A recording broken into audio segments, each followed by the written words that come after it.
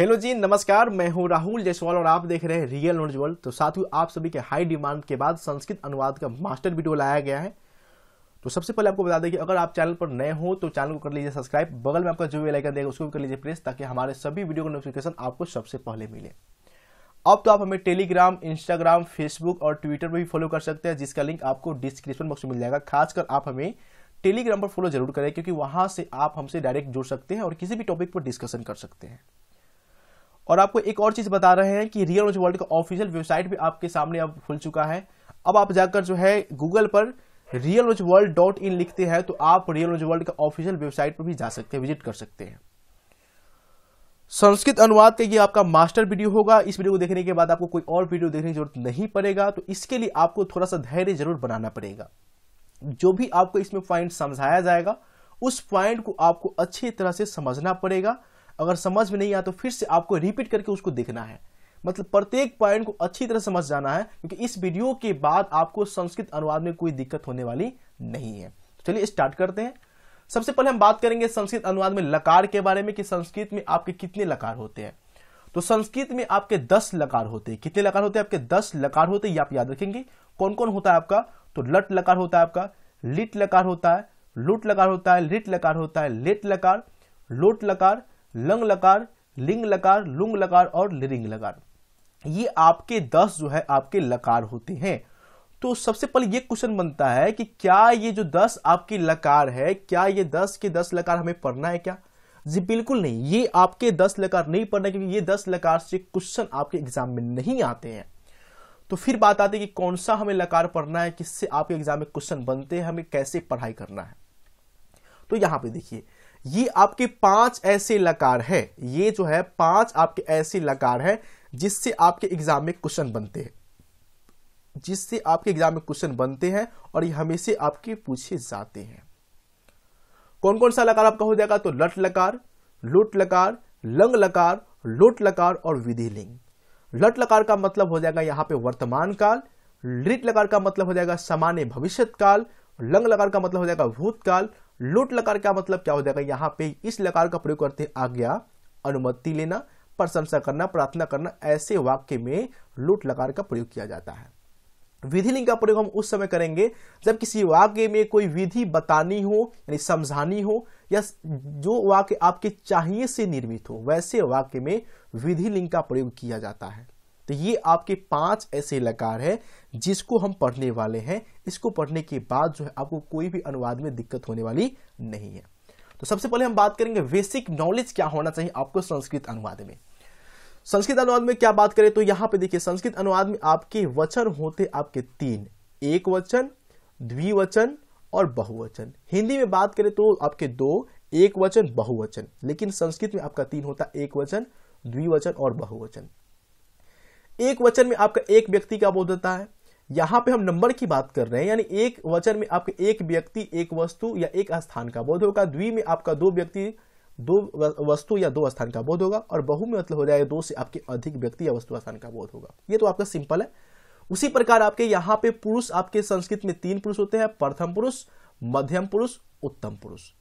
प्रथम पुरुष के अंतर्गत आपका आता है स, तौ, ते।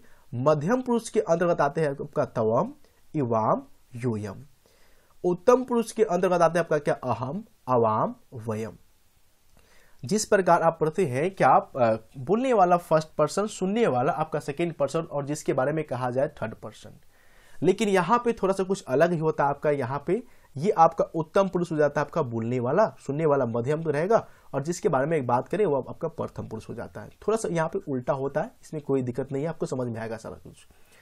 अब हम बात करेंगे लिंग के बारे में। तो संस्कृत में आपके 3 लिंग होते हैं, जबकि हिंदी में आपके 2 ही लिंग होते हैं।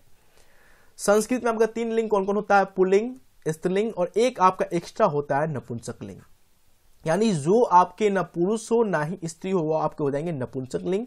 और वही आपके क्वेश्चन बने हिंदी में कि हिंदी में लिंग कितने होते हैं? तो 2 ही होते हैं, जबकि संस्कृत में आपके 3 लिंग होते हैं। ये आपका बेसिक नॉलेज है, ये आप सबको होना चाहिए। स्टार्ट करते हैं आपके क्या? कर्ता के रूप से। कर्ता क्या हुआ यहाँ पे? तो ये कर्ता है, ये आपके सब्जेक्ट हो जाएंगे। कर्ता यहाँ पे आपका सब्जेक्ट हो जाएगा। जैसे आप इंग्लिश में ट्रांसलेट करते हैं जिस प्रकार आई, वी, ही सी इट जो होता है ये सब्जेक्ट, उसी प्रकार यहाँ भी आपके सब्जेक्ट होते हैं और सब्जेक्ट रूप में क्या आपका होता है, तो स, तौ, ते, तवम, युवाम, यूयम, अहम, अवाम, वयम। जिस प्रकार वहां आपका ही का मतलब वह होता है पुरुष के लिए, ठीक इसी प्रकार यहां होता है स मतलब वह पुरुष के लिए, सी मतलब वहां पे वह होता है स्त्री के लिए, यहां पे सा मतलब वह होता है स्त्री के लिए। और यहाँ पे थोड़ा सा आपको अलग होता है क्योंकि वहां पे आप जब पढ़ते हैं इंग्लिश में तो वहां पे केवल आई का बात करें तो आई का जो है प्लूरल क्या आपका होता है, वी होता है, जबकि यहाँ पे आपका जो है एक वचन के बाद द्विवचन, उसके बाद बहुवचन। तो यहाँ पे थोड़ा सा कुछ अलग ही होता है। जैसे यहाँ पे पढ़ेंगे सह, तौ, ते, तवम, युवाम, यूयम, अहम, अवाम, वयम। यहाँ पे वे दोनों होता है, वे लोग भी होते हैं, तुम आप होते हैं, तुम दोनों भी होते हैं, आप लोग भी होते हैं, मैं हम होते हैं, हम दोनों होते हैं, हम लोग होते हैं। जिस प्रकार सब्जेक्ट जो होता है आई, वी, यू, ये कभी चेंज नहीं होते हैं, सभी आपके जो टेंस होते हैं सभी में आपके सेम ही होते हैं, केवल आपके वर्ब यानी क्रिया जो है बदलते हैं। ठीक उसी प्रकार ये कर्ता किसी भी वाक्य में आपके चेंज नहीं होंगे। अगर वे दोनों है तो उनके लिए चाहे कोई भी सेंटेंस क्यों ना हो, चाहे वो लिट लकार का हो, लट लकार का हो, उसके लिए तो ही आएगा। अगर वे लोग है तो ते ही आएंगे। अगर तवम है यानी तुम है तो यहाँ पे तवम ही आएंगे। अगर तुम दोनों है तो युवाम ही आएंगे। इतना आपको याद रखना है। चलिए ये सब भी भूल गया, कोई बात नहीं, ये सब भी भूल जाइए, कोई बात नहीं है। बस आपको क्या याद रखना है, ये नंबर जो आपको सामने दिखाई दे रहा है कौन सा, तो चलिए याद कराते हैं आपको। 1 2 3 4 5 6 7 8 और ये 9, इतना तो आपको आता होगा, इतना तो आप गिनती जरूर पढ़े होंगे। ये आपको 9 डिजिट जो है केवल आपको याद रखना, 1 2 3 4 5 6 7 8 9।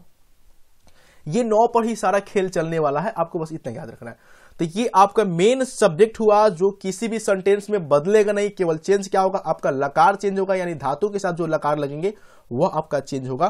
फर्स्ट हम बात करेंगे आपके लट लकार के बारे में। ये आपका आया आपके सामने लट लकार। लट लकार में यहाँ पे आपके 9 रूप होते हैं।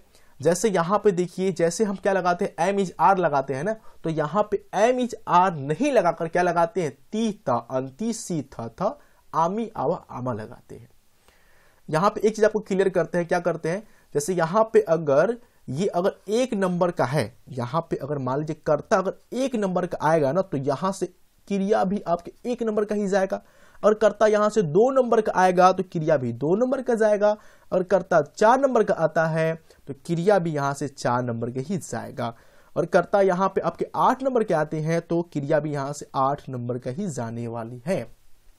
इसका मतलब ये साफ हो गया कि जितने नंबर का उधर से कर्ता आएगा उतने नंबर का यहाँ से क्रिया भी आपकी जाएगी। ये तो आप समझ में आ गया आपको। इसीलिए आपको बोल रहे थे कि आपको कुछ नहीं याद करना, बस आपको ये 9 डिजिट 1 2 3 4 5 6 7 8 9 आपको याद रखना है। चलिए सेंटेंस बनाते हैं। सेंटेंस बनाने के बाद आपको ज्यादा समझ में आएगा।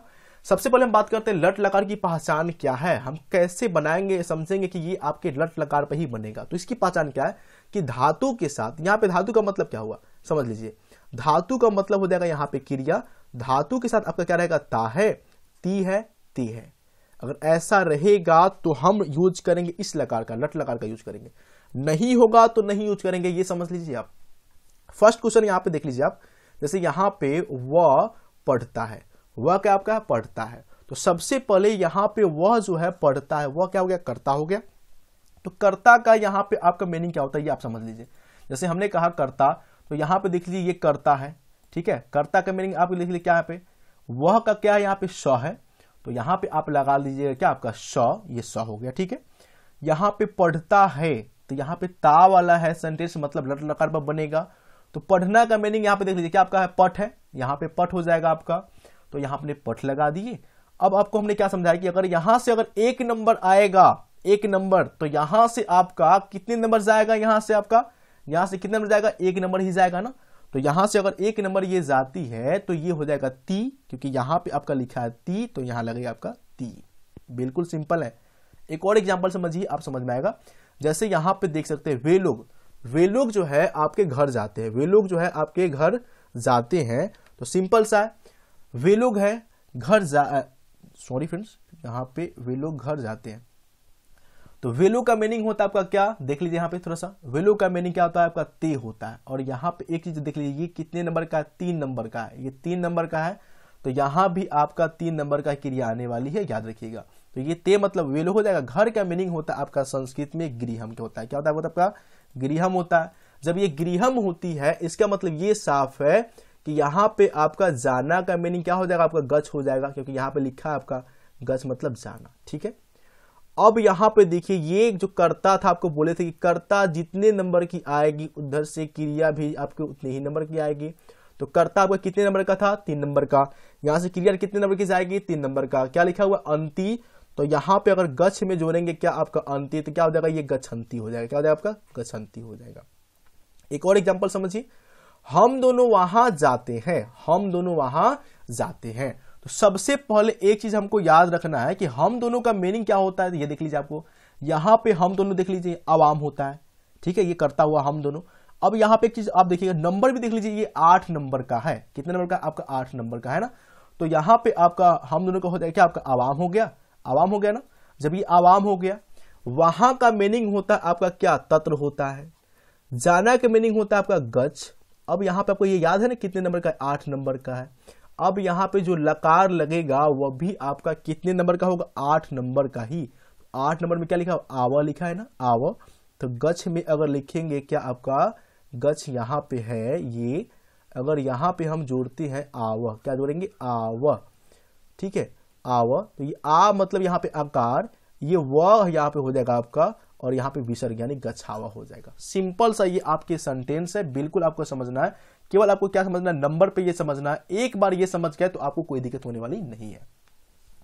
अगला एग्जांपल देख लीजिए, जैसे यहाँ पे लिखा है क्या, आपका मोहन दौड़ता है। मोहन जो है क्या होता है, आपका दौड़ता है। मोहन का हो जाएगा मोहना, दौड़ता है। तो दौड़ना का मीनिंग पहले क्या होता है, धाव मतलब होता है दौड़ना। क्या होता है आपका, धाव मतलब दौड़ना।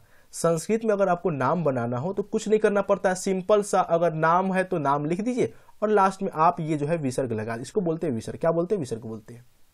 दौड़ना का मीनिंग होता है धाव।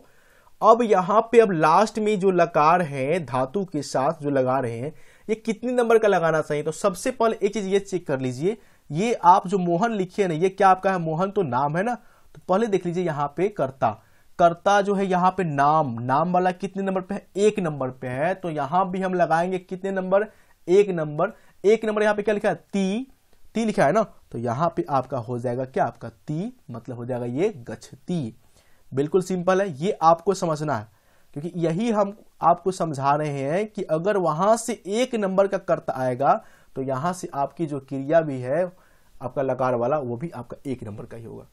इस वाक्य में, इस लकार में आपको थोड़ा सा टाइम लगेगा, क्योंकि इसको समझ लिए तो आपको आने वाले लकार जितने भी बिल्कुल समझ में आएंगे। एक और एग्जांपल, तुम खेलते हो, तुम खेलते हो। तुम का मीनिंग होता है आपका तौम, क्योंकि यहां पे करता है। अब खेलना का मीनिंग होता है आपका क्रीड। सबसे पहले यहां पे एक बार चेक कर लीजिए कि ये तवम जो है, कर्ता जो है, ये कितने नंबर पे आता है, क्योंकि नंबर ही डिपेंड कर रहा है, यहां पे सारा काम कर रहा है नंबर। तो यहां पे कर्ता में जो है तवम जो है 4 नंबर पे आ रहा है। कितने नंबर पे, आपका 4 नंबर पे है। इसका मतलब साफ है कि जब ये 4 नंबर का है तो यहां पे जो भी आपका क्रिया है वो भी आपका कितने नंबर पर आएगा, 4 नंबर का ही। 4 नंबर पे क्या लिखा हुआ है, सी लिखा हुआ है। जब सी लिखा हुआ है तो इसका मतलब साफ है कि यहां पे क्या लगेगा, आपका सी लगेगा। तो तवम क्रीड सी, सिंपल सा है। अगला देखिए, मैं खाता हूं। मैं का मीनिंग होता है आपका अहम। तो यहां पे अहम एक बार देख लीजिए कितने नंबर पे है, अहम आपके 7 नंबर पे है। कितने नंबर आपका है, 7 नंबर पे। तो यहां पे अब खाता हूं, खाना का मीनिंग क्या होता है आपका, खाद। यहां पे देख लीजिए सब लिखा हुआ मीनिंग, आपको सब लिखते हैं यहाँ पे, खाद मतलब खाना। अहम आपने देखा कितने नंबर पे, 7 नंबर पे। तो यहाँ पे 7 नंबर क्या लिखा हुआ है, आमी। क्या लिखा हुआ है, आमी। तो आमी है, हमको किस में जोड़ना है, खाद में जोड़ना है। किस में जोड़ना है, आपका खाद में जोड़ना है। तो अब खाद में आमी जोड़ते हैं। जैसे मान लीजिए यहाँ पे ये खाद है, अगर हम खाद में क्या जोड़े, आमी जोड़े। क्या जोड़ते हैं, आमी। तो आ का मतलब यहाँ पे आकार हो जाएगा, और ये मी का मतलब मी, तो ये हो जाएगा क्या, आपका खदामी। सिंपल सा यहाँ पे हमने बना दिया इसको खदामी। ये सिंपल सा सेंटेंस आपको समझ में आ रहा होगा, बस इसको समझ लीजिए आप।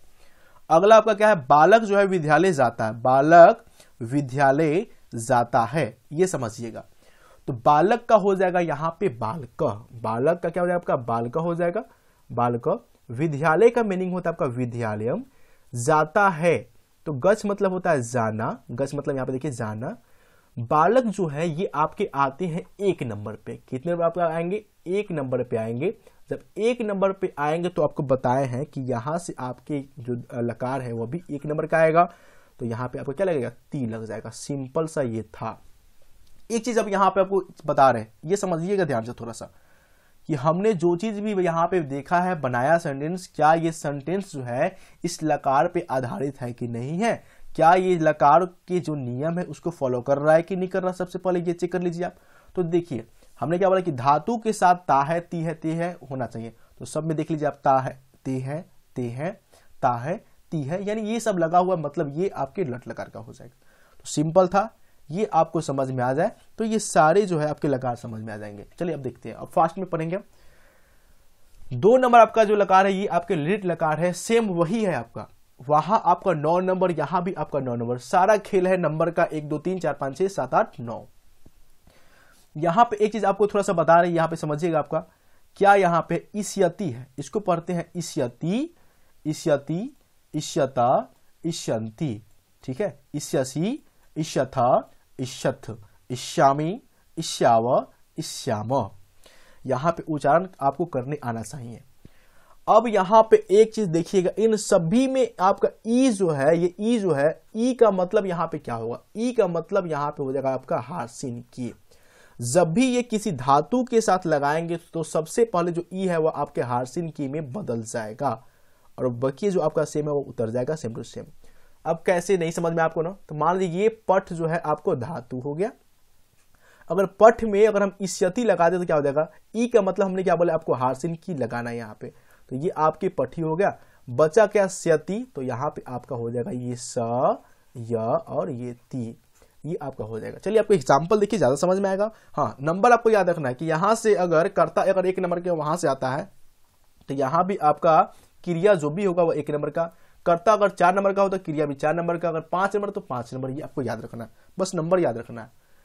सबसे पहले हम पहचान बात करते हैं, लिट लकार की पहचान क्या है। तो इसकी पहचान क्या है, ये आपको बोलता है क्या है कि धातु, धातु मतलब क्रिया, क्रिया के साथ यहाँ पे जो होगा वह गा गे गी होगा, गा गे गी होगा, ये इसकी पहचान है धातु के साथ। एग्जाम्पल देखिए, वह पढ़ेगा, वह पढ़ेगा, वह का मीनिंग होता है आपका क्या, श।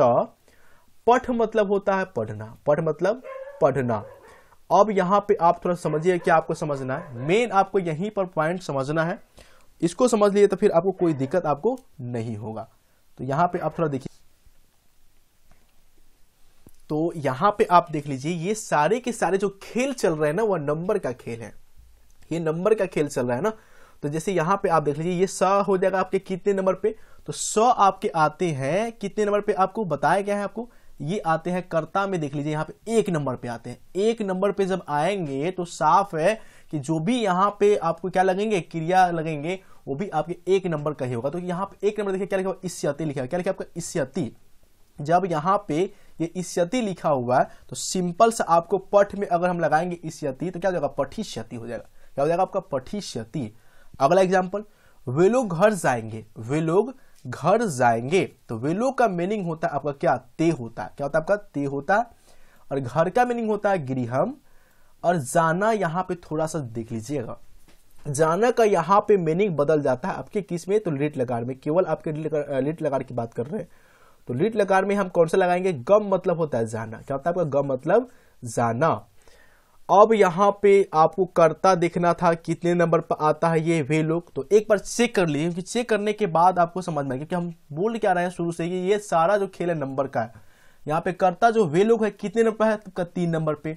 तो आप ही खुद बताइए यहाँ पे क्रिया जो लगेगा कितने नंबर का लगेगा, तो ये भी फिक्स है कि यहाँ भी 3 नंबर का ही लगेगा। 3 नंबर देखिए क्या लगेगा, इष्यंति है, क्या आपका है इष्यंति।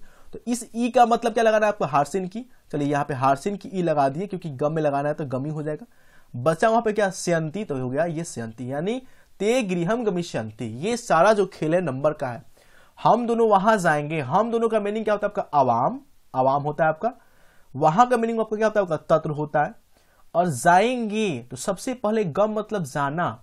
अब यहां पे ये स्यावा कैसे लगा ये देखिए, तो हम दोनों जो है ये कितने नंबर पर आता है, आवाम, तो चेक कीजिए आपका, हम दोनों आता है आपके कितने नंबर, 8 नंबर पे। जब ये 8 नंबर पे आते हैं मतलब यहाँ पे जो भी आपका लकार जो लग रहा है ना, लिट लकार, ये भी आपके 8 नंबर के ही लगेंगे। तो 8 नंबर देखिए लिखा हुआ इष्याव लिखा है, क्या लिखा हुआ इष्याव। जब ये इस्यावा है, गम में जोड़ेंगे तो क्या हो जाएगा, गमिष्यावा हो जाएगा आपका, गमिष्यावा। जैसे मोहन दौड़ेगा, मोहन दौड़ेगा, तो मोहन यहाँ पे जो आपका हुआ, क्या आपका नाम हुआ, मोहन आपका नाम है, तो मोहन का मोहना, दौड़ेगा, दौड़ना का मीनिंग देख लीजिए क्या होता है, धाव, धाव मतलब आपका दौड़ना होता है, धाव लगा दिए। अब यहाँ पे एक चीज चेक करना है कि मोहन नाम है तो 1 नंबर पे आएगा, तो यहाँ पे जो भी आपके क्रिया 1 नंबर पे क्या आपका इष्यति है, तो धाव में जोड़ेंगे, इष्यति क्या हो जाएगा, धाविष्यति। तुम खेलोगे, तुम का मीनिंग होता है तवम, क्या होता है तवम। खेलना का मीनिंग होता है आपका क्रीड, क्या होता है आपका क्रीड यहाँ पे। अब यहाँ पे आपको देखना है कि तवम कितने नंबर पे आता है, तो जी नंबर देख लीजिए आप, कितने पे आता है आपका 4 नंबर पे, कितने नंबर पे आपके 4 नंबर पे आते हैं। जब ये 4 नंबर पे आते हैं तो इसका मतलब साफ है कि यहाँ पे लगेगा आपका 4 नंबर। 4 नंबर भी देखिए क्या आपका है, तो इष्यसि, ई का मतलब तो हारसिन की होगा, ई का मतलब हारसिन की, ये स्यसी का स्यसी, बिल्कुल सिंपल। मैं खाऊंगा, मैं का हो जाएगा आपका अहम, और यहाँ पे खाऊंगा, ठीक है, तो खाद का मतलब होता है यहाँ पे खाना, खाद मतलब आपका खाना, तो खाद लगा दिए। अहम देखा जाए ये कितने नंबर पे आता है, तो अहम आता है 7 नंबर पे। जब ये 7 नंबर पे है तो यहां से भी आपके जो आपके कर्ता है, यानी जो आपके लकार लगने वाला है, ये भी 7 नंबर के, क्या लिखा आपका इष्यामी, तो यहाँ पे हो जाएंगे ये आपका क्या इष्यामी, क्या हो जाएगा आपका इष्यामी, तो खाद में इष्यामी, खादी श्यामी, सिंपल सा है। बालक विद्यालय जाएगा, बालक का हो जाएगा बालक, विद्यालय का होता है विद्यालयम, जाना का आपको लगाना है गम, गम मतलब जाना। बालक आते हैं 1 नंबर पे, तो 1 नंबर पे यहाँ पे आपका क्या था इष्यति, तो यहाँ पे गम में जोड़ेंगे इष्यति, क्या जाएगा गमिष्यति, सिंपल सा था, आपको समझ में आ रहा होगा। अगर फ्रेंड्स समझ में आ रहा तो वीडियो को लाइक जरूर कीजिएगा, अपने दोस्तों में भी शेयर कर दीजिए। एक आपसे रिक्वेस्ट है कि इस वीडियो को एक बार अपने व्हाट्सएप ग्रुप में और फेसबुक पर शेयर कर दीजिए सभी जन। अगला देखिए, अगला नियम क्या है आपका, अगला नियम है लंग लकार। यहाँ पे थोड़ा सा आप ध्यान से समझेंगे, यहाँ पे थोड़ा सा ध्यान से समझना है, क्या समझना है, यहाँ पे देखिए ये आपका भूतकाल में लगने वाला है, ठीक है, तो यहाँ पे देखिए ये इसको पढ़ते हैं त, ताम, न, विसर्ग, तम, त, म, आओ, आम, ठीक है, ये आपका है।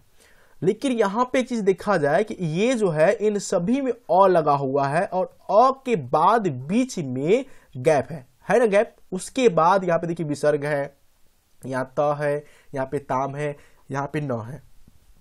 ये जो गैप है इसका मतलब क्या हुआ, जो बीच में गैप दिए हैं इसका कारण क्या है, क्यों दिए हैं, तो देखिए इसका कारण कुछ भी नहीं है। अब आपको जो है जो भी आपको लगाना है धातु, मतलब क्रिया जो भी लगाना है, तो इन दोनों गैप के बीच में लगाना है। मान लीजिए आपको कौन सा लगाना है, देखिए मान लीजिए यहाँ पे हम जो है एक धातु लिख रहे हैं पठ, पठ धातु लगाना है, तो आपको जो है इन दोनों के बीच में क्या, ये हो जाएगा अपठत, ये क्या हो जाएगा अपठताम, ये क्या हो जाएगा अपठन, ठीक है ना, ये आपको समझना है, ये आपका ऐसा ही चलने वाला है। तो बस सिंपल सा ये आपको समझना, अगर समझ गए तो बहुत अच्छा, नहीं समझे तो फिर भी कोई दिक्कत नहीं है, फिर आपको समझ में आएगा, क्योंकि हम वही बैठे हैं नंबर वाला सिस्टम लगाने के लिए, 1 2 3 4 5 6 7 8 9। सिंपल सा आपको पहले क्या करना है, किसी भी धातु के पहले, मान लीजिए यहाँ पे एक और धातु लिख रहे हैं आपको, जैसे यहाँ पे खाद धातु है, धातु अगर जो भी लगाना हो तो सबसे पहले आपको आंख मूंदकर अ लगाना पड़ेगा इस नियम के लिए। उसके बाद आपको नंबर देखना है कि कौन से नंबर का कर्ता लगा हुआ है। अगर कर्ता लगा हो 5 नंबर का, तो यहाँ पे लास्ट में आप तम लगा दीजिएगा, ठीक है। अगर कर्ता लगा हो नहीं, कर्ता लगा हो 6 नंबर का, तो यहाँ पे आप लास्ट में क्या लगाइएगा, त लगा दीजिएगा। एक चीज यहाँ पे समझिए कि आपको प्रत्येक धातु में अ लगाना ही पड़ेगा, क्योंकि अ जो इन सभी में देखा जाए अ, इन सभी में अ जो है बिल्कुल कॉमन है, मतलब अ सबसे पहले लगाना है, फिर उसके बाद धातु लगेगा, उसके बाद यहाँ पे जो नियम है ये सब, तो ताम न, विसर्ग तम त, म आव आम, ये सब आपको लगाना है। इतना पॉइंट आपको समझ में आ गया होगा। चलिए कोई बात नहीं है, समझ में नहीं है कोई बात नहीं है, बस नंबर याद है ना, 1 2 3 4 5 6 7 8 9। इसका एग्जाम्पल देखिए, सबसे पहले लंग लकार की बात करें, इसकी पहचान क्या है, तो भूतकालीन वाक्य हो जाएगा, मतलब जो आपका काम बीत गया होगा उसके बारे में ये काम जो लकार है ये आपको बताएगा। सबसे पहले यहाँ पे क्वेश्चन देखा जाए, ये आपका कौन सा क्वेश्चन है, कल वह नहीं पढ़ा। इसका मतलब ये क्या हुआ, ये तो वक्त जो है कल बीत चुका है ना, कल वह नहीं पढ़ा।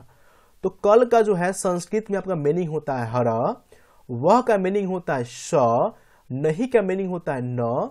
अब यहाँ पे देखिए पढ़ना आपका क्या है, धातु है यानी क्रिया है, तो आपको बताए हैं प्रत्येक धातु से पहले आपको क्या लगाना है सभी में, तो आपको बताए हैं अ जो है सभी में आपको लगाना है अ। तो यहाँ पे देखिए धातु से पहले पट धातु है, इससे पहले हमने क्या लगाया अ। अब यहाँ पे आपको एक चीज चेक करना है कि जो कर्ता है, ये कर्ता, ये व, ये कितने नंबर का है। तो आप जानते हैं कर्ता कितने नंबर का, स 1 नंबर का है। जब ये 1 नंबर का है तो यहाँ पे जो आपकी धातु लगेगी यानी लकार वाला धातु, ये भी 1 नंबर का, क्या लिखा आपका त, तो ये यहाँ पे लग गया आपका त। जैसे यहाँ पे देखिए वे लोग घर नहीं गए, वे लोग का मीनिंग होता है ते, घर का मीनिंग होता है गृहम, नहीं का होता है न। अब देखिए यहाँ पे गए, गच्छ मतलब होता है जाना, तो आप जानते हैं धातु से पहले क्या लगाना है आपको अ।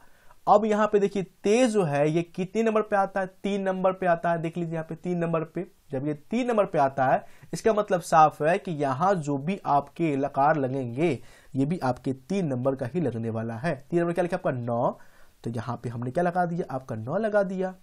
जैसे हम दोनों वहां गए थे, हम दोनों का क्या होता है आपका अवाम, वहां का तत्र। अब देखिए गए मतलब जाना, गच्छ, तो गच्छ से पहले आपको क्या लगाना है अ, हमेशा की तरह धातु से पहले क्या लगाना है आपका अ लग गया। उसके बाद देखा जाए कि अवाम कितने नंबर का आता है, अवाम जो है 8 नंबर पे आता है। जब अवाम 8 नंबर पे आता है तो यहाँ पे 8 नंबर देखिए क्या लिखा है आओ, क्या लिखा है आओ, और आ का मतलब होता है आकार। जैसे यहाँ पे हम किस में लगा रहे हैं बताइए, तो गच्छ में लगा रहे हैं ना, गच्छ में लगा रहे हैं, तो यहाँ पे आ का मतलब हो जाएगा आपका क्या, आपका आकार। ठीक है, अब आ का मतलब हो गया यहाँ पे आकार, तो यहाँ पे सिंपल सा है। जब हम यहाँ पे गच्छ में, ये गच्छ हो गया और गच्छ में हम क्या लगा रहे हैं आओ, तो आ का मतलब आकार, ये व का व हो जाएगा, और शुरू में आपको क्या लगाना है अ तो लगाना ही, तो ये हो जाएगा अगछाओ, सिंपल सा। मोहन दौड़ा था, मोहन दौड़ा था, ये आप देख लीजिए मोहन दौड़ा था ना, तो यहाँ पे मोहन का हो जाएगा मोहना, दौड़ना, दौड़ना यहाँ पे धातु है, तो धातु से पहले क्या लगाना है धाव जो है, धाव से क्या लगाना है आपको अ लगाना है। मोहन आता है 1 नंबर पे, तो यहाँ पे जो आपके 1 नंबर पे क्या आपका है क्रिया जो है आपका त है, तो यहाँ पे लगा दिए त, बिल्कुल सिंपल। अगला देखिए तुम खेला था ना, मतलब ये खत्म ना, तो तवम होता है तुम, खिलना क्रीड हो जाएगा यहाँ पे धातु, तो धातु से पहले क्या लगाना है आपको अ लगाना है। अब तवम आता है 4 नंबर पे, चेक करना है क्या आपको बताया क्या, तो यहाँ पे देख लीजिए 4 नंबर पे आता है ना, ये 4 नंबर हो गया। ये जब 4 नंबर पे है तो यहाँ पे आपका क्या लगेगा, ये भी आपके जो है 4 नंबर पे ही आपको लगने वाली है। तो 4 नंबर पर आप चेक कीजिए क्या यहाँ पे लिखा हुआ है, यहाँ पे लिखा गया आपका विसर्ग केवल है, तो विसर्ग लगा दीजिए लास्ट में, ये आपका बन गया। जैसे मैं गया था, मैं आता है आपका अहम, और गया का क्या हो जाएगा गच्छ, मैं आता आपका 7 नंबर पे, तो 7 नंबर ये अ हो गया, 7 नंबर क्या लगा आपका म, तो ये आपका म हो गया, सिंपल सा ये वाला। उसी प्रकार वह पढ़कर घर गया, यहाँ पे समझिएगा यहाँ पे कुछ और आपका है, वह पढ़कर घर गया, वह का मीनिंग होता है क्या आपका श, पढ़कर, पढ़कर यहाँ पे पट धातु हो जाएगा, लेकिन यहाँ पे जो कर है, यहाँ पे जो प्रत्यय लगा हुआ है इसके लिए क्या लगाएंगे त्वा, यहाँ पे कत्वा प्रत्यय लगा, तो ये हो जाएगा पठित्वा। ये आपको समझाएंगे लास्ट बाद में जब आपको प्रत्यय पढ़ाएंगे, तो अभी समझ लीजिए यहाँ पे आपका हो जाएगा पठित्वा, मतलब होता है पढ़कर। घर का मीनिंग हो जाएगा गृहम। अब यहाँ पे जो गया लिखा है मतलब वो पढ़कर घर गया, काम खत्म हो गया ना, तो यहाँ पे आपको गच्छ मतलब जाना, और धातु से पहले क्या लगाना है आपको अ लगाना है, ये गच्छ लग गया।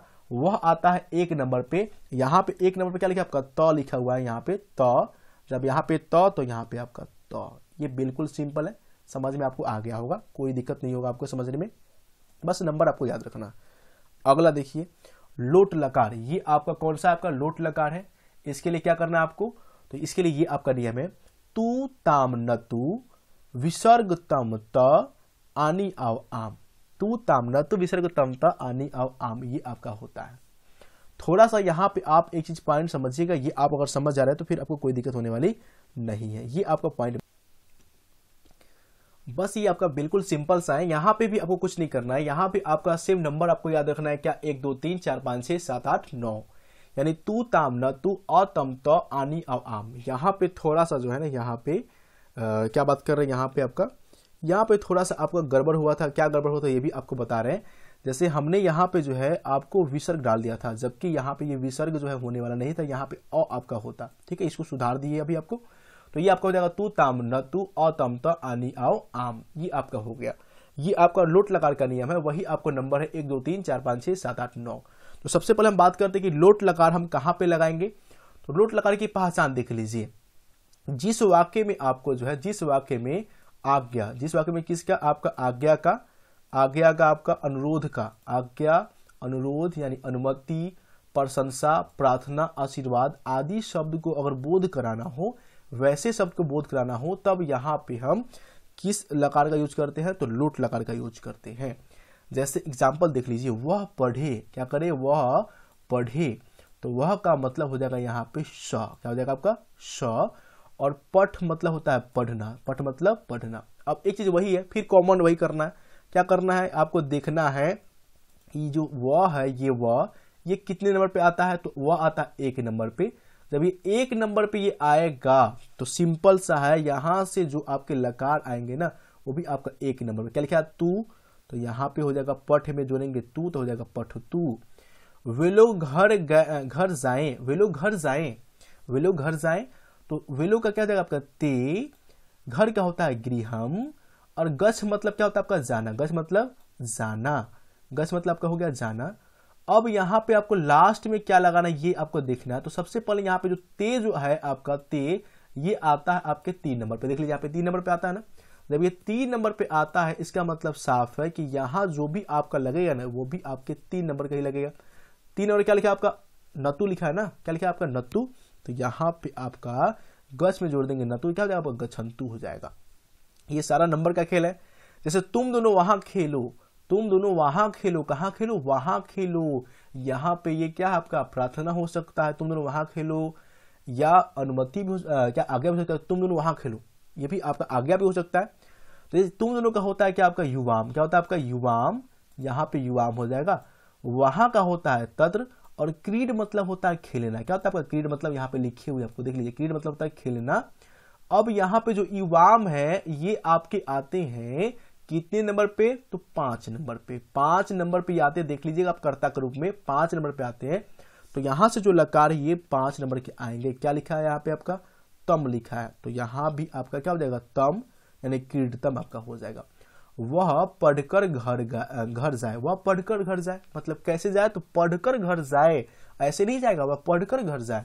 तो वह का मीनिंग हो जाएगा यहाँ पे स, पढ़कर होता है पठित्वा, क्योंकि यहाँ पे आपका एक कत्वा प्रत्यय लगा हुआ है। घर का मीनिंग होता है गृहम, जाना का मीनिंग होता है गच्छ, और यहाँ पे जो स है वह आता है आपका 1 नंबर पे। तो 1 नंबर पे क्या लिखा हुआ है, यहाँ पे तू लिखा है, तो बस आपको कुछ नहीं करना है, गच्छ में जोड़ देना है आपको तू, तो हो जाएगा गच्छ तू। उसी प्रकार यहाँ पे देखिए, आप लोग इस समय वहां खेले, आप लोग का होता है यूयम, इस समय का होता है इदानीम, वहां का मीनिंग होता है तत्र, और खेले क्रीड मतलब होता है आपका खेलना। सबसे पहले अभी यहाँ पे देखना है ये जो आपका यूयम है ये आपके कितने नंबर पे आते थे। यूयम देख लीजिए ये आपके आते हैं कितने नंबर, 6 नंबर पे। इसका मतलब साफ है कि यहाँ भी जो भी आपके लगेंगे ना लकार, वह आपके कितने होंगे, आपके 6 नंबर के ही होंगे, मतलब त आपका हो जाएगा। तो यहाँ पे जब त लगाएंगे क्या हो जाएगा, ये क्रीडित आपका हो जाएगा। बस सिंपल सा यही आपका नियम था। अब अगर देखिए 5 नंबर ये आपका विधिलिंग हो जाएगा। यहां विधिलिंग क्या आपका एत एताम एयु, क्या पढ़ते हैं इसको, एत एताम एयु, ए एतम एत, एयम एव एम, सिंपल सा ये है। अब यहाँ पे एक चीज आपको याद रखना है, जो ए है यहाँ पे जो आपको ए दिखाई दे रहा है ना, ये ए का मतलब हो जाएगा एकले। ये ए जो है सब में कॉमन, जो देख लीजिए यहाँ पे, इस ए का मतलब हो जाएगा आपको एकले याद रखना है। जब भी किसी धातु के साथ लगेंगे तो ये आपके एकले हो जाएंगे। अगर हम पठ धातु के साथ लगाएंगे क्या आपका एत, तो ये हो जाएगा क्या आपका पठेत। लिख के साथ लगाएंगे, लिख धातु के साथ, ये लिख में अगर लगाते हैं लिख में, तो ये एत लगाएंगे तो क्या हो जाएगा लिखेत। उसी प्रकार एताम तो लिखेताम, अगर एयु तो लिखेयु, अगर ए लगाएंगे तो क्या हो जाएगा केवल लिखे हो जाएगा। एतम तो लिखेतम, एत तो एत लिखेत। ये सिंपल सा। चलिए ये भी आप भूल जाइए, फिर वही नंबर वही बात करेंगे 1 2 3 4 5 6 7 8 9। स्टार्ट करते हैं, चलिए आपको दिखाते हैं। सबसे पहले यहाँ पे थोड़ा सा आप जो है सिंपल सा वाक्य देख लीजिए पहले। जैसे यहाँ पे लिखा है ये आपका पहचान, तो सबसे पहले पहचान की अगर बात करते तो ये क्या बोलता है, पहचान आपको फर्स्ट में ही बताए थे। इसकी पहचान है कि ये किसी वाक्य में अगर आपको कोई विधि बतानी हो कि कैसे करनी चाहिए और नहीं समझ में आए, तो चाहिए से निर्मित जितने भी वाक्य हैं उसमें हम क्या करते हैं, विधि लिंग का प्रयोग करेंगे, नहीं तो नहीं करेंगे। जैसे यहां पे देखिए, उसे पढ़ना चाहिए, उसे क्या करना चाहिए, पढ़ना चाहिए। जब उसे पढ़ना चाहिए यहां पे है तो उसे का मीनिंग हो जाएगा श। पढ़ना का क्या होता है मीनिंग, तो पठ मतलब होता है पढ़ना, पठ मतलब होता है पढ़ना। स एक नंबर पे आता है, तो एक नंबर पे आप क्या लिखा हुआ, एत, एत लिखा है ना। इस ए का मतलब आपको क्या पता है, एक के लिए आपको देना है, तो पठ में देंगे तो क्या हो जाएगा, पठे। और यहाँ पे लिखा है त, ये त, तो यहाँ पे हो जाएगा ये आपका त, ये हो जाएगा पठेत। उन लोगों को घर जाना चाहिए, उन लोगों को घर जाना चाहिए, तो उन लोगों को क्या हो जाएगा आपका ते, उन लोगों को हो जाएगा आपका ते। घर का हो जाएगा आपका गृहम, घर का गृहम। अब देखिए जाना का मीनिंग क्या होता है आपका, जाना का तो मीनिंग आपका होता है गच्छ, क्या होता है आपका, गच्छ होता है। लेकिन थोड़ा सा यहां पे आप एक चीज याद रखेंगे, ये वाला, ये ते कितने नंबर पे आते हैं, तो आपको याद होगा कि ये जो ते हैं ये आपके आते हैं कितने नंबर पे, तो ये आते हैं आपके 3 नंबर पे। देख लीजिए यहाँ पे 3 नंबर पे है ना। जब ये 3 नंबर पे आते हैं इसका मतलब ये साफ है कि जो भी आपके यहाँ पे लगने वाले हैं लकार वो भी 3 नंबर का होगा। तो यहाँ पे 3 नंबर क्या लिखा आपका, क्या लिखा हुआ, एयू, क्या लिखा आपका, एयू। यहाँ पे देख लीजिए एयू लिखा हुआ है, तो ए का मतलब तो हो जाएगा एकले। तो यहाँ पे अगर हम जोड़ते हैं किसी में आपका गच्छ में जोड़ेंगे तो क्या हो जाएगा, गच्छेयू हो जाएगा, क्या हो जाएगा आपका, गच्छेयू। उसी प्रकार तुम दोनों को वहां खेलना चाहिए, तुम दोनों को वहां खेलना चाहिए, तुम दोनों को क्या होता है आपका, युवाम होता है, तुम लोग क्या होता है आपका, युवाम होता है। जब युवाम होता है इसका मतलब साफ है कि यहाँ पे युवाम, वहां का होता है तत्र, और खेलना चाहिए, क्रीड मतलब होता है खेलना, क्रीड मतलब क्या होता है आपका, खेलना। सबका मीनिंग आपको लिख चुके हैं, क्रीड मतलब होता है खेलना। तो सबसे पहले युवाम कितने नंबर पे आता है, ये आते हैं आपके 5 नंबर पे। 5 नंबर यहाँ पे देखिए क्या होगा आपका, तो एतम लिखा हुआ, क्या लिखा आपका, एतम। जब ये एतम लिखा हुआ है ना यहाँ पे एतम, तो यहाँ पे अगर हम जोड़ते हैं किसमें, क्रीड में, तो क्या हो जाएगा, क्रीडितम हो जाएगा आपका ना। नहीं यहाँ पे आपका ये जब आता है यहाँ पे 5 नंबर क्रीडितम हो जाएगा, यहाँ पे आपका एक छूट गया है, यहाँ पे म लग जाएगा आपका, ये आपका हो जाएगा क्रीडितम, ये आपका हो जाएगा क्रीडितम। सिंपल सा आपका है। उसी प्रकार यहाँ पे हम लोगों को विद्यालय जाना चाहिए, तो हम लोगों को क्या होता है आपका, वयम होता है। विद्यालय क्या होता है, विद्यालयम। और यहाँ पे जाना चाहिए तो गच्छ, यहाँ पे आपका क्या हो जाएगा, धातु हो जाएगा। वयम आता है 8 नंबर पे, तो यहाँ पे आप चेक लीजिए, यहाँ पे नहीं, वयम आपका यहाँ पे हो जाएगा क्या आपका, 9 नंबर पे हो जाएगा ना, 9 नंबर पे।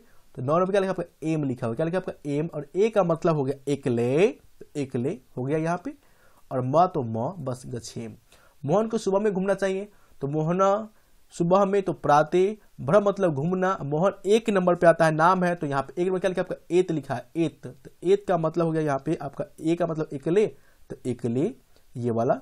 और त का त, तो ये हो गया मोहना प्राते भ्रमित, मोहन को सुबह में घूमना चाहिए। तो ये आपकी हो गई किसका, विधि लिंग का। पहचान क्या है कि सब में आपका क्या लिखा होगा, सब में आपका रहेगा आपका चाहिए। देख लीजिए सब में आपका चाहिए, यहाँ चाहिए, यहाँ चाहिए, यहाँ चाहिए, सभी में आपका चाहिए लगा है, तब जाकर हम विधि लिंग का प्रयोग करेंगे, नहीं तो नहीं करेंगे। ये आपके 5 लकार थे जो आपको समझ में आ गया होगा। कुछ आपको एक्स्ट्रा समझा रहे, ये समझिएगा। जैसे मान लीजिए कोई आपका ऐसा वाक्य है जिसमें धातु ना हो, तब क्या करेंगे, क्योंकि यहाँ पे जितना भी आप पढ़े ना, इनमें देख रहे हैं कि आपका धातु है, ठीक है, उसके साथ गा गे लिखा रहा है, या ताते लिखा हुआ है, या भूतकालीन जो है कोई क्रिया है। लेकिन मान लीजिए कोई जो है जिसमें धातु ही ना हो, क्रिया ही ना हो, तब वहां पे क्या करेंगे। और ऐसे वाक्य जो है अगर आपको है हो, हूं से बना हो, तो कैसे बनाएंगे। तो कोई दिक्कत नहीं, फिर आपको वही नंबर याद रखना है, कौन सा, 1 2 3 4 5 6 7 8 9। तो यहां पे क्या लिखा पढ़ लीजिए एक बार, इसको पढ़ते हैं, अस्ति अस्ता संति, असि अस्था अस्त, अस्मि असो अस्मा। अब यहां पे देखिए एग्जाम्पल, अगर धातु के बिना अगर आपको कहीं सेंटेंस दिखाई देता है धातु के बिना है हूं वाला, तब हम क्या करेंगे, सिंपल सा है। जैसे यहां पे देख लीजिए, पटना गंगा के किनारे है, क्या यहाँ पे कोई धातु है, नहीं है, बिल्कुल नहीं है। हाँ, पटना का क्या होता है आपका, पाटलिपुत्रम होता है संस्कृत में।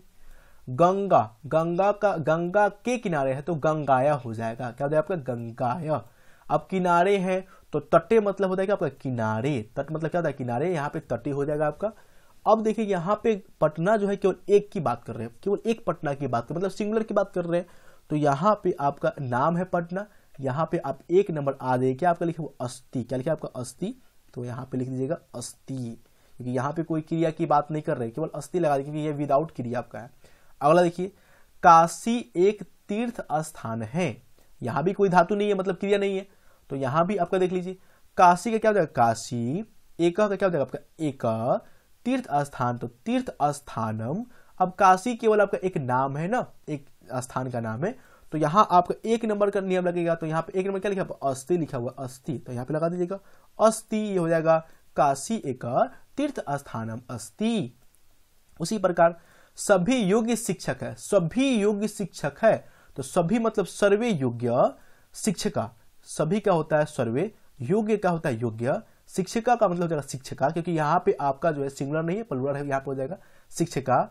अब यहाँ पे देखिए सभी योग्य मतलब एक की बात नहीं कर रहे, बहुत सारी की बात करें, जब बहुत सारी की बात करेंगे तो ये चला जाएगा किस में, बहुवचन में, बहुवचन में आएगा। तो बहुवचन में क्या लिखा यहाँ पे लिखा है संति, तो यहाँ हो जाएगा आपका क्या संति। उसी प्रकार मेरे विद्यालय में 11 शिक्षक हैं, तो मम विद्यालय, मम मतलब होता है मेरे, मम विद्यालय, यहाँ पे ए मतलब यहाँ पे अकेले है, मैं जो यहाँ पे है तो यहाँ पे अकेले लगाएंगे, ये हो जाएगा विद्यालय। 11 का होता है एकादश, शिक्षक क्या हो जाएगा शिक्षक, क्योंकि बहुत सारे हैं तो शिक्षका। अब देखिए मेरे विद्यालय 11 शिक्षक है मतलब बहुत सारे शिक्षक है, तो यहाँ पे आपका बहुत सारे के लिए यानी बहुवचन यानी संति है, 3 नंबर पर ध्यान लगाएंगे आपका संति आपका हो जाएगा।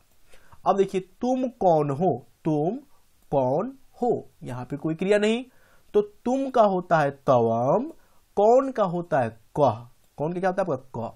अब देखिए यहाँ पे ये तवम आ गया, तो तवम आते हैं कितने नंबर पे, तो ये आते हैं आपके 4 नंबर पे तवम। जब ये 4 नंबर पे आते हैं इसका मतलब साफ है कि यहाँ हम 4 नंबर ही यूज करेंगे। तो 4 नंबर क्या लिखा है देखिए यहाँ पे 80 लिखा है ना 80, तो ये आपका हो गया 80। इसको कैसे बनाना था, ये कब ऐसे करना है, जब वाक्य में धातु के बिना मतलब धातु के बिना केवल क्या लिखा रहेगा है हो हूं लिखा होगा, तब इस नियम का प्रयोग करेंगे। अस्ति अस्थ संति, असि अस्थ अस्त, अस्मि असो अस्मा, ऐसे नियम का प्रयोग करते हैं। और घबराइए मत, क्योंकि इसके बाद जो आपको प्रैक्टिस सेट चलाया जाएगा और प्रतिदिन आपको एक अनुवाद का जो है आपको वीडियो मिलेगा, ताकि आपके जितने भी एग्जाम में जितने भी क्वेश्चन पूछे अनुवाद से उन सबको हम बनाएंगे ताकि आपको एग्जाम में कोई दिक्कत आपको नहीं हो। इसके बाद आपको मंजूषा भी बनाने आ जाएगा, अनुच्छेद भी लिखने आ जाएगा, पत्र भी लिखने आ जाएगा, क्योंकि अनुवाद करने आ गया तो ये सब करने आपको आ जाएगा। अगला देखिए था थी थे, इसका यूज हम कब करेंगे देखिएगा, ये यहाँ पे है आसित आस्ताम, आसन आसी आस्था आस्त आस्म आसो आसमा, ऐसे पढ़ते हैं। तो सर इसका यूज कब करेंगे, तो नंबर तो सब वही है ना, 1 2 3 4 5 6 आपको बोले थे, 1 से 9 तक गिनती आना चाहिए बस आपको। इसका यूज कब करेंगे, जब धातु के बिना जो है आपका क्या रहेगा, आपका धातु के बिना अगर था थे थी केवल रहेगा तब इस नियम का हम प्रयोग करते हैं। जैसे हम लोग है वाला में यूज किया है ना, ठीक उसी प्रकार यहाँ पे वहां पे केवल आपका क्या था है वाला था, यहाँ पे आपका था थे थी वाला, बस वही करना है। जैसे यहाँ पे देखिए कालिदास संस्कृत के महान कवि थे, क्या यहाँ पे कोई धातु है, बिल्कुल नहीं है। तो कालिदास नाम है तो क्या हो जाएगा कालिदास, संस्कृत के तो संस्कृत से हो जाता है, महान कवि तो महाकवि।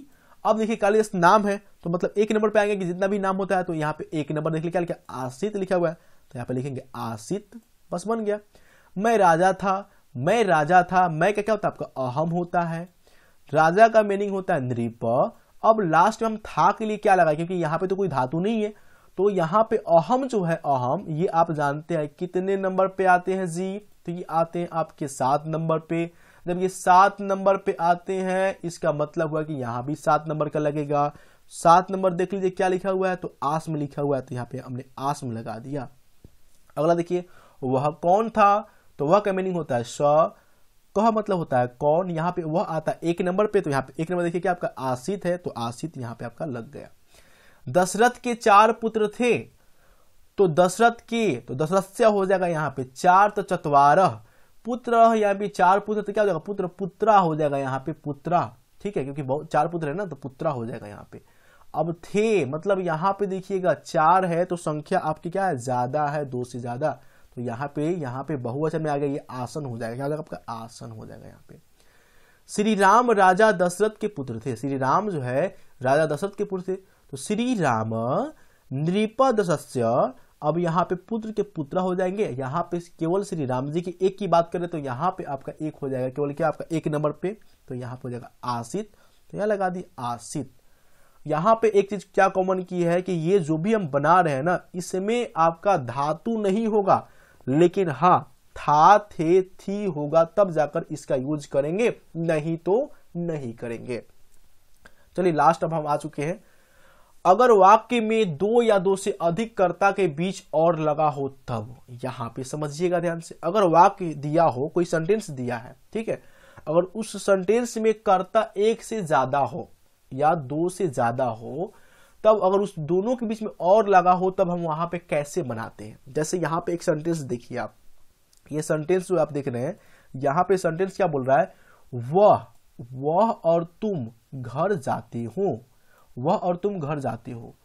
तो यहां पे ये कैसे बनेगा ये देखिए, हम बनाते क्या है, स, वह का मीनिंग होता है स, और एक चीज, जिस आपके सब्जेक्ट के पहले और लगा होगा, जिस सब्जेक्ट के पहले और लगा हुआ संस्कृत में बनाते समय उस शब्द के बाद हम उसका मीनिंग लिखेंगे। जैसे यहाँ पे देखिए, वह का मीनिंग स, अब यहाँ पे तुम से पहले लगा हुआ है और, तो पहले लिखेंगे हम तवम, क्या लिखेंगे आपका, पहले लिख देंगे हम तवम, उसके बाद लगाएंगे हम क्या, च।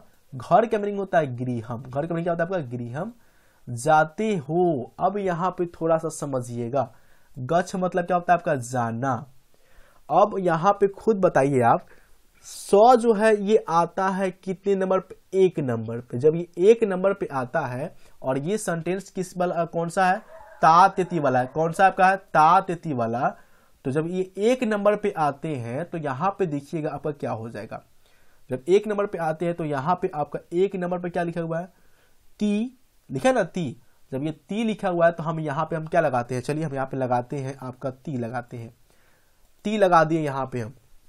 चलिए यहाँ पे हमने क्या लगा दिया, ती लगा दिया।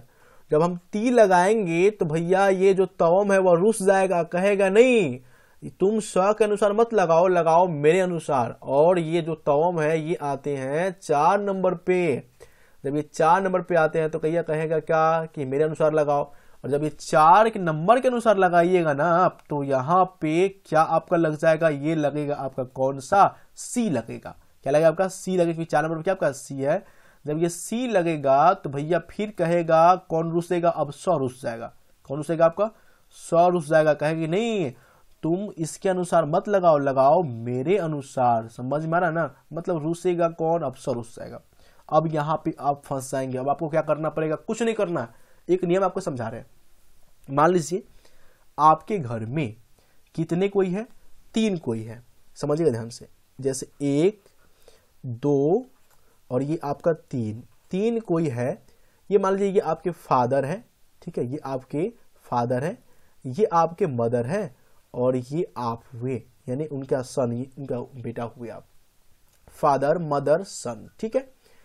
अगर मान लीजिए परिवार में जो तीनों कोई है तो इस परिवार में आपके हेड कौन होंगे, मालिक कौन होंगे, तो आपके फादर होंगे, ठीक है, मेन होंगे ये फादर आपके।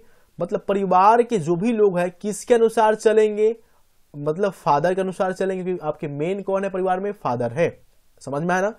लेकिन अगर परिवार में संख्या काउंट किया जाए तो 3 होगा, चलेंगे किसके अनुसार, फादर के अनुसार। लेकिन अगर परिवार में सदस्य की संख्या काउंट किया जाए तो कितना होगा आपका, 3 होगा आपका। ये बात समझ में आया ना आपको।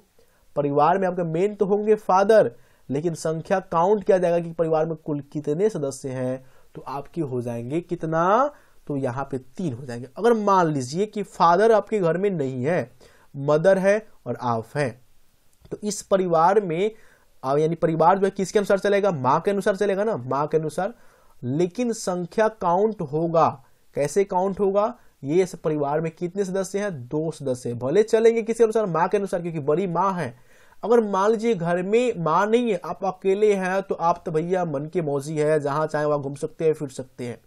बात समझ में आई कि नहीं, नहीं समझ में। यहाँ पे देखिए, जैसे ये आपका फर्स्ट सेकेंड और ये थर्ड, फर्स्ट सेकेंड ये थर्ड। अगर ये तीनों एक साथ है तो चलना पड़ेगा ये दोनों को किसके अनुसार, फर्स्ट के अनुसार। लेकिन परिवार में संख्या गिनाएगा ये तीनों कोई का। समझ में आया। अगर मान लीजिए कि परिवार में जो है ये तीनों नहीं है, केवल आपके दो है, ये दो कोई है, तब यहाँ पे संख्या जो है ये दो कोई का होगा। लेकिन गिनाएंगे कितने कोई आपके परिवार में, तो दो कोई, लेकिन चलना पड़ेगा किसके अनुसार, आपके सेकेंड वाले के अनुसार। और ये आपका थर्ड वाला जब अकेले अगर रहेगा, मान लीजिए कोई नहीं है, तो बस ये मन का मालिक है। उसी प्रकार यहाँ पे देखिए आपका क्या समझना आपको है, यहाँ पे सेंटेंस में समझना है। जैसे यहाँ पे आप देख लीजिए, यह जो आपका है वह, यहाँ पे तुम है, वह और तुम में यहाँ पे देखना, ये नंबर आपको देखना है। इस तुम वह तुम में बड़ा कौन है पहले, तो बड़ा जो हो जाएगा वह तुम में, बड़ा हो जाएगा कौन, आपका तुम हो जाएगा। देख लीजिए यहाँ पे तुम आपका क्या हो जाएगा, बड़ा हो जाएगा। उसके बाद वह है, मतलब चलेगा ये सेंटेंस किसके अनुसार, तुम के अनुसार, क्योंकि परिवार में बड़ा कौन, तो तुम, उसके बाद छोटा कौन, वह। तो यहाँ पे ये सौ हो जाएगा, ये तोम हो जाएगा। यहाँ पे लगेगा किसके अनुसार, तो बड़ा के अनुसार, बड़ा कौन था, तुम था यहाँ पे, तो यहाँ पे लगाएंगे हम तोम के अनुसार। लेकिन संख्या को गिन कर, अगर संख्या को गिनते हैं परिवार में, तो 100 और तोम, मतलब वह और तुम कितना कोई हो जाएगा, तो दो कोई हो जाएगा। तो चलेगा तुम के अनुसार, लेकिन तुम का हम देखेंगे आपका कौन सा वचन, तो हम देखेंगे आपका द्विवचन, क्योंकि संख्या द्विवचन का। तो देखिए यहाँ पे तुम है, तुम का कौन सा देखना है हमको, द्विवचन, यानी युवाम वाला देखना है, क्योंकि तुम दोनों के लिए देखना है। जब देखेंगे तो यहाँ पे देखिए क्रिया भी वही लगेगा, तो ये आपका हो जाएगा था, क्या हो जाएगा आपका, था हो जाएगा। मतलब यहाँ पे जो आपको लगाना है ये आपका हो जाएगा था। समझ में आया कि नहीं आया, बात समझ में आया कि नहीं आया, आ गया होगा ना, नहीं समझ तो फिर यहाँ पे समझेंगे ध्यान से। ये देखिए अगला, हम दोनों और तुम दोनों पढ़ते हैं, हम दोनों और तुम दोनों, हम दोनों यहाँ पे जो है और तुम दोनों, इस दोनों पहले बड़ा देखिए कौन है, तो यहाँ पे देखिएगा बड़ा कौन हो जाएगा, हम दोनों बड़ा हो जाएगा और तुम दोनों क्या हो जाएगा, छोटा हो जाएगा। मतलब परिवार चलेगा किसके अनुसार, हम दोनों के अनुसार, लेकिन संख्या काउंट करके चलेगा कि परिवार में कुल कितना है। तो यहाँ पे हम दोनों क्या हो जाएगा आवाम, और तुम दोनों के पहले लगा है और, तो संस्कृत में तुम दोनों के बाद लगेगा और, तो यहाँ पे तुम दोनों के क्या हो जाएगा युवाम, और का हो जाएगा च। यहाँ पे देखिए ये ते वाला नियम है, तो सबसे पहले समझ लीजिए किसके अनुसार चलने वाला है परिवार, हम दोनों के अनुसार, लेकिन संख्या को काउंट करके। तो हम दोनों और तुम दोनों कितना कोई हो जाएगा टोटल, अगर बात करें तो टोटल बात करें कितना हो जाएगा आपका, तो 4 कोई हो जाएगा, मतलब बहुवचन चला जाएगा, लेकिन चलेगा किसके अनुसार, हम दोनों के अनुसार। तो उसी प्रकार यहाँ पे अगर हम बात करें तो यहाँ पे बहुवचन क्या हो जाएगा आपका 9 नंबर हो जाएगा, यहाँ पे हम दोनों का बहुवचन 9 नंबर। तो उसी प्रकार ता वाला देख रहे हैं, तो ता वाला का हो जाएगा यहाँ पे 9 नंबर क्या है आपका आम, जब ये आम है तो यहाँ पे हो जाएगा क्या आपका पठ में जोड़ेंगे तो हो जाएगा ये पठाम। बिल्कुल सिंपल है आपका, बिल्कुल सिंपल है। अगला देखिए, वे दोनों, तुम दोनों और हम दोनों खेलते हैं। इस तीनों में सबसे पहले आपको देखना है कि बड़ा भैया कौन है, वे दोनों, तुम दोनों, हम दोनों। तो बड़ा हो जाएगा यहाँ पे हम दोनों, बड़ा क्या हो जाएगा आपका हम दोनों, क्योंकि यहाँ पे हम दोनों, उसके बाद तुम दोनों, उसके बाद वे दोनों। मतलब परिवार चलने वाला है हम दोनों के अनुसार, लेकिन संख्या को काउंट किया जाएगा कि परिवार में कितना कोई है। तो यहाँ पे ते का मतलब होता है वे दोनों, युवाम का मतलब होता है तुम दोनों, और हम दोनों के पहले आपका और है, पहले लगाएंगे आवाम, उसके बाद लगाएंगे च। खेलना का मतलब क्या आपका होता है, क्रीड होता है खेलना। अब संख्या को काउंट कीजिए, चलने वाला है किसके अनुसार, हम दोनों के अनुसार। तो हम दोनों, तुम दोनों कितना कोई 4 कोई, और वे दोनों कितना कोई 6 कोई। मतलब जो है हम दोनों का बहुवचन के अनुसार चलेगा। तो हम दोनों का बहुवचन आपका कितने नंबर में होता है, हम दोनों का बहुवचन होता है आपका 9 नंबर। तो यहाँ पे आपका धातु भी लगेगा 9 नंबर का, मतलब क्या है आम, क्या आपका है आम। तो यहाँ आम है, तो यहाँ पे लगाइएगा क्रीड में आम, देखा जाएगा क्रीडाम, क्या हो आपका क्रीडाम हो जाएगा। बिल्कुल सिंपल है आपका क्रीडाम। ये आपका था जब क्या लगा हो आपके 2 या 2 से अधिक कर्ता में आपका और लगा हो तब, और ज्यादा कोई दिक्कत नहीं है आपको, क्योंकि जब सेट प्रैक्टिस कराएंगे तो आपको और अच्छी से समझ में आएगा, घबराइएगा मत, क्योंकि अभी भी आपको समझ में आ ही रहा होगा, थोड़ा बड़ा जो दिक्कत होगा फिर बाद में समझ में आ जाएगा। अगला देखिए, अगर वाक्य में 2 या 2 से अधिक कर्ता के बीच अथवा लगा हो तब आप क्या करेंगे, क्योंकि वहां पे और था यहाँ पे अथवा है। तो ये तो बहुत सिंपल है, आपको कुछ नहीं करना है, बस ये देखना है कि यहां से ये धातु से नजदीक कर्ता कौन पड़ता है, धातु से जो है नजदीक जो है कर्ता कौन पड़ता है, ये आपको चेक करना है। तो देखिए यहाँ पे तुम है, यहाँ पे वह है, तो यहाँ पे तुम का क्या हो जाएगा तवम, और यहाँ भी वही नियम चलेगा। अगर यहाँ पे कर्ता वह है, वह से पहले लगा है अथवा, तो संस्कृत में लगाएंगे उसके बाद। वह का मीनिंग क्या हो जाएगा स, अथवा का मीनिंग क्या हो जाएगा आपका वह। अब घर का मीनिंग होता है गृहम। तो आपको हमने क्या समझाया कि इसमें कोई दिक्कत नहीं, इसमें आपको चेक करना क्या है कि कौन जो है, कौन यहाँ पे आपके क्रिया से ज्यादा नजदीक करता है। तो यहाँ पे नजदीक कौन है आपका, वह है, वह आता है 1 नंबर पे। तो ता वाला नियम का क्या हो जाएगा आपका 1 नंबर पर ती होता है, तो हमने यहाँ पे लगा दिया आपका ती, हो जाएगा गच्छति। यहाँ पे देखिए हम दोनों अथवा तुम दोनों पढ़ते हैं, क्योंकि अथवा का मतलब ही होता है कि कोई एक ही नहीं पढ़ता है। भैया हम दोनों पढ़ते हैं अथवा तुम दोनों पढ़ते हो, मतलब दोनों में से कोई एक ही नहीं पढ़ता होगा ना। जैसे मान लीजिए मेरा 5 नंबर आया अथवा उसका 6 नंबर आया, तो मतलब दोनों में से किसी एक ही ना आएगा, या तो उसका 5 आएगा या आपको 6 आएगा ना। तो उसी प्रकार यहाँ पे देखिए, तो हम दोनों की क्या हो जाएगा अवाम, तुम दोनों की क्या हो जाएगा युवाम, अथवा का हो जाता है वाह। और आपको बताया है किसके अनुसार चलेगा ये सेंटेंस, तो जो क्रिया के नजदीक होगा, नजदीक कौन है आपका तुम दोनों है। तो जब नजदीक ये है तो तुम दोनों आते हैं कितने नंबर पे, ये आते हैं 4 नंबर पे। और ये जब ये ते वाला जब नियम ये पढ़ रहे हैं, तो जब ते वाला नियम देखिएगा 4 नंबर आपका क्या होता है, तो 4 नंबर पर देख लीजिए क्या लिखा है आपका सी। लेकिन तुम दोनों आता है 5 नंबर पे, क्या लिखा आपका थ हो जाएगा। तो मतलब यहाँ पे ये आपका चला जाएगा किसी में, आपका थ में बन जाएगा। लास्ट देखिए तुम दोनों अथवा हम दोनों अथवा वे दोनों खेलते हैं, यहाँ पे देखिए तुम दोनों क्या हो जाएगा युवाम, हम दोनों को क्या हो जाएगा अवाम, और हम दोनों से पहले लगा है अथवा, तो बाद में लगाएंगे वाह। अब वे दोनों से क्या लगा, पहले लगा है आपका अथवा, तो उसके बाद लगाएंगे ते के बाद वाह।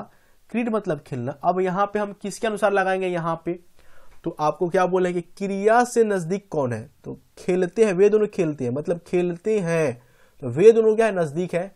वे दोनों आते हैं कितने नंबर पे, 2 नंबर पे। वे दोनों क्या आते हैं आपके 2 नंबर पे आते हैं। यहाँ पे आपका कितने नंबर पे आते हैं, तो 2 नंबर पे। जब 2 नंबर पे आते हैं तो एक बार चेक कर लीजिए, यहाँ पे आपका ये आपका क्या हो जाएगा, तो ये आपका त हो जाएगा, क्या हो जाएगा आपका त हो जाएगा, ये आप याद रखेंगे। तो त हो जाएगा, तो यहाँ आप क्या लगाएंगे त लगाइएगा, यहाँ पे अंति नहीं होगा, यहाँ पे क्या हो जाएगा आपका त हो जाएगा। बस ये आपका काम खत्म, यहाँ पे जो है आप त लगा दीजिएगा, ये आपका सेंटेंस आपका बिल्कुल बन गया। और ये थे आपके अनुवाद के नियम। तो आशा करते हैं आपको वीडियो पसंद है, वीडियो को लाइक भी कीजिएगा, अपने दोस्तों में शेयर कीजिएगा। तब तक के लिए जय हिंद, जय भारत, वंदे मातरम। मिलते हैं नेक्स्ट वीडियो में, तब तक के लिए वंदे मातरम।